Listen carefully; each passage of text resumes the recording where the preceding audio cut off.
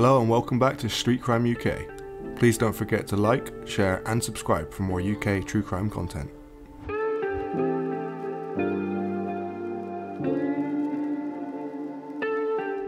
Today we look at Mr. Bobby Cummines.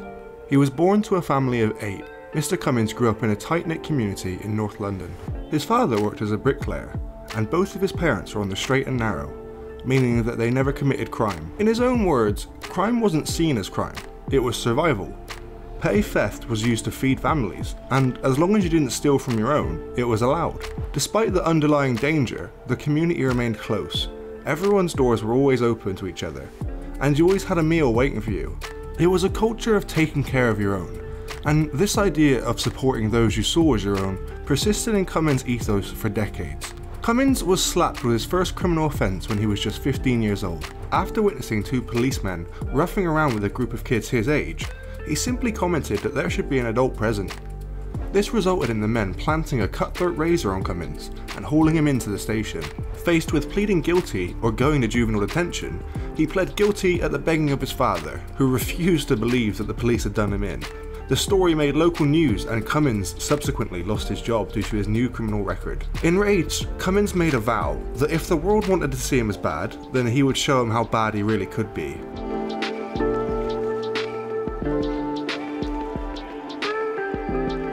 Cummines had 2 choices laid before him: join his father as a bricklayer, or make his own way. Having left school at 16, Cummines didn't have the education to do anything else, so Cummines chose the latter option and thus started his criminal career. Meeting with the local firms, Cummines was quick to establish himself as a powerhouse, helping organise the previously jumbled up groups on the condition that it would be on his terms. In the 60s, 70s and 80s, crime in North London was much more organised than its modern counterparts today. A complex web of interpersonal relationships between groups allowed for quick dissemination of information, techniques and the quick discovery of young people they could possibly recruit.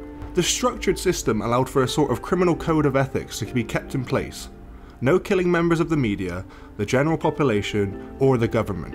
And there were rules surrounding the actual hit, such as making sure it wasn't done in the presence of wives or children. It was through this web of contacts that after proving himself and earning their respect, Cummines obtained his notorious sawn-off shotgun, which he affectionately named Kennedy. The power that came with wielding a firearm and his growing reputation drew the attention of the older gangsters, who took him to be a hitman. During the time he was trained to be a hitman, Cummines was taught to tamp down his emotions and dehumanize his targets. Most importantly, he realised that not all of the hitmen he interacted with were heartless cyborgs with antisocial personality disorders. Many of them were in fact like him, had learned to numb themselves to their actions out of survival rather than insanity. They were groomed into the role by the older group and taught to view their targets as rats rather than as humans. Those killings weren't personal, it was just work to him. He also saw his actions as a necessary evil. There were times where a full-blown gang war was on the horizon, and those orchestrating the violence needed to be taken out before they were successful. The one death that Cummines says he continues to live with is the accidental death of a hostage during a bank robbery, who choked on his own gag. The near clinical amount of preparation involved in the hits went past just conditioning the hitmen in training. They learned how to change their modus of operandi, consistently to avoid being detected by law enforcement. They would read books and watch interviews of hitmen that had been caught and learn how they had been caught.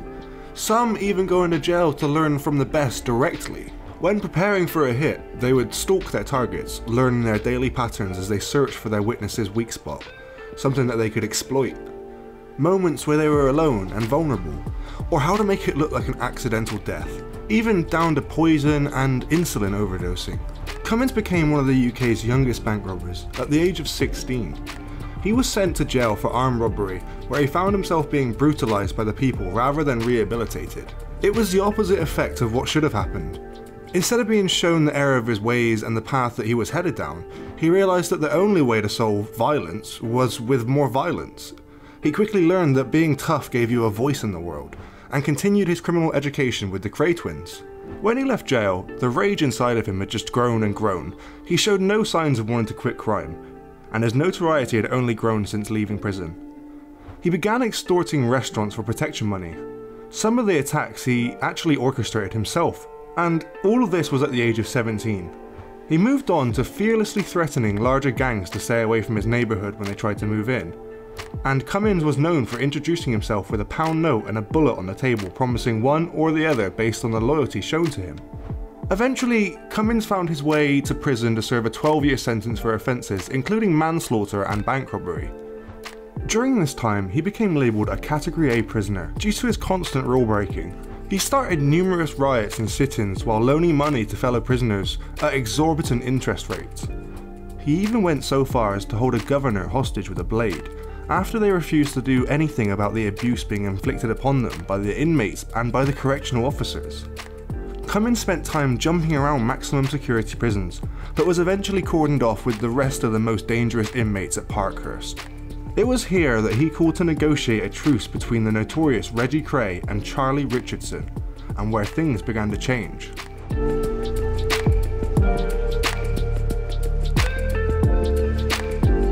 Charlie Richardson, a prominent member of South London's torture gang, was surprisingly the voice of reason when he met Bobby. He convinced Mr. Cummines that if he stayed on the track he was on, he'd end up with a life sentence, or dead. Charlie said education would be what would set you free. He said if you were educated, he could go clean and possibly even start your own business. With the added urgings of Reggie Cray, Cummines began taking courses at the Open University on sociology and psychology, trying to learn more about why he was the way he was, perhaps to bolster his interest in the topics and to pass the time. Richardson began hosting what he and Cummines called Loon Nights on Thursdays, and they would invite all the other inmates for tea to listen to their horrific and often delusion-filled stories. The Open University also offered him something very elusive: contact with the outside world. He would mail in his assignments, and they would be returned graded, but if he had any questions, he would receive letters in response. He said that it felt like they were there with you when you were in prison. This became pivotal in his later activism, and he focused on educating those whom he worked with. Cummines began writing poetry and reading, which is how he eventually met and fell in love with his first wife, the prison's librarian. This new family became the impetus for him to clean up his act. With a wife and a baby on the way, he was determined never to force his daughter to endure visiting him in jail. When he was released in 1988, he left the criminal world behind. It wasn't easy. Of course, he applied for jobs under his full name rather than the name he was notorious for, and wrote himself fake letters of recommendation. He worked the night shift at Tesco's, stocking shelves before he was fired for threatening to gouge the manager's eyes out. After many more menial jobs, Cummines discovered what would become his life focus.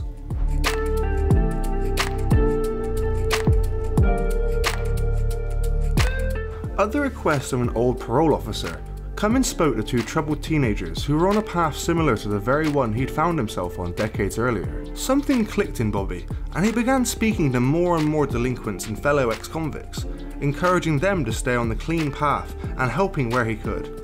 The old sense of community that had been a pinnacle of his childhood stirred. It's my kids and they're dying in the streets, my mothers that are crying in the slums, and the politicians are still lying.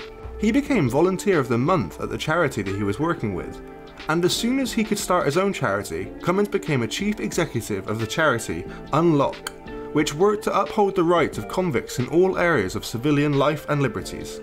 They championed police amendments and additions, and created directories of banks, insurance offices, universities, and other institutions that didn't discriminate against people with previous criminal convictions. However, Mr. Cummines stepped away to work more directly with people. Cummines was mostly comfortable with having a hands-on approach with his advocacy, speaking directly to schools, colleges, and inmates.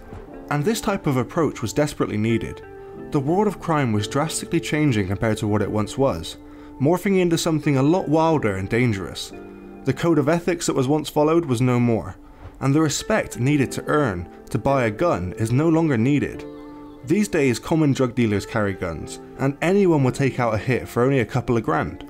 Instead of sitting and mourning the worsening state of the crime underworld and what he had been through, Cummines chose instead to continue with his charity work and attempted to solve the problems by talking directly to the teenagers being affected. He focused on dissuading them of the supposedly glamorous world of crime, condemning the way the entertainment industry had glorified it. Cummines details in interviews that you could never really trust anyone in the crime world. Anyone could want the reputation that would come by killing someone of this kind of standing, or anyone could decide that he had become a liability and needed to be taken out. And this isn't just stemming from paranoia. Cummines has had at least 3 assassination attempts that we know of, including being shot in the leg, being stabbed in the stomach, and he used to lie in bed wondering if a petrol bomb would just come through the window, and he thought he'd be dead by 30 years old. His charity work began to catch politicians' attention, and Cummines was asked to serve as an advisor to many government officials, including members of the parliament and judges. He worked as an advisor on inquiries into the Rehabilitation of Offenders Act, and as an expert witness in prisoner education. But none of this did anything to stay his tongue and hide his honest opinions, openly calling a member of the House of Lords a gangster. He never hid his distaste at working with people who would rather invest in bombs than in children's futures. And this bluntness was what inevitably made him an excellent advisor. He pointed out the flaws of the penal system, such as how high security prisons were breeding grounds for abuse and for great minds to conspire and share illegal tips and tricks with a more vulnerable crowd of young convicts. The free-for-all nature needed to be checked so that maximum securities wouldn't be havens for criminal education. If the UK actually wanted to reform its criminals, it needed to start at square one. Cummines campaigned to ensure the basic necessities that would break the cycle of reoffending. At this time, banks could refuse to open accounts for ex-convicts or give them loans, and jobs could discriminate, and insurance could be denied. Access to education was crucial in Cummines' mind, and he advocates for the education to inmates. After leaving Unlock, he started his own charity, Midas, with Charlie Richardson, the man who first helped him get on the right track. He continues to work with his charity to promote the education of the former offender community and to help with employment opportunities.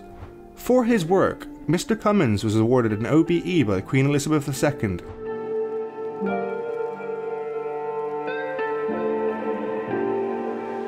Using his own experiences, Mr. Cummines connected with troubled teenagers and worked directly with them to nudge them in the right direction, just like he did all those years ago when his friends were harassed by the police. His belief in the goodness of people led him to clean up and begin working with teenagers and adults with criminal backgrounds.